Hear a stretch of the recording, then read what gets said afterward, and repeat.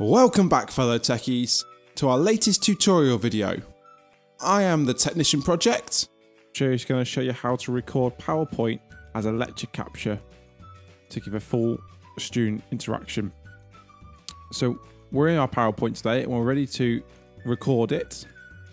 So we go to slideshow at the top and then we hit record slideshow, which is the bottom section of the drop down menu, and we want to record from beginning. And this pop-up box comes up and we want to record everything. So there we go. And as you can see in the top left-hand corner, we're recording. And the bottom left-hand corner, we can do a pen or a laser or a highlighter. And you can animate or draw onto your PowerPoint as you go along. We can erase, we can do a pen, we can do all sorts of laser pointer. And if we click the arrow key on our keyboard, and again all our animations will appear. Now PowerPoint stops recording audio when you have a transition between slides, but when you have an animation such as picture animations, it will still record audio on top of that, but it will not record audio during a transition. It will mute your microphone. So if you pause your recording at the top, you can continue recording afterwards. So you can pause and then resume recording whenever you feel like it. If you press the exit button, it will close the recording section.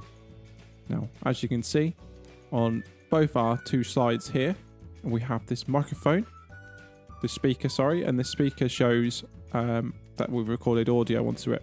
So we want to go to File, Save As, and save it to our desktop as whatever, but we want to save the format type as PowerPoint Show, so PPSX.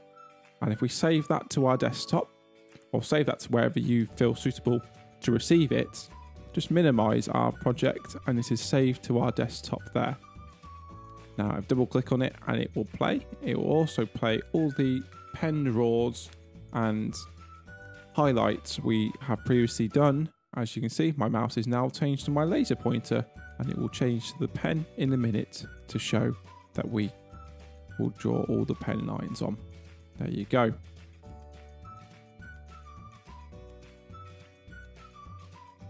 If you wanted to clear your narration, all you have to do is go back to your PowerPoint, go to slideshow, and the bottom half of record my slideshow, there's a drop down menu and you can clear all recording notation, or you can clear only one slide, or you can clear the whole lot. Thanks for watching.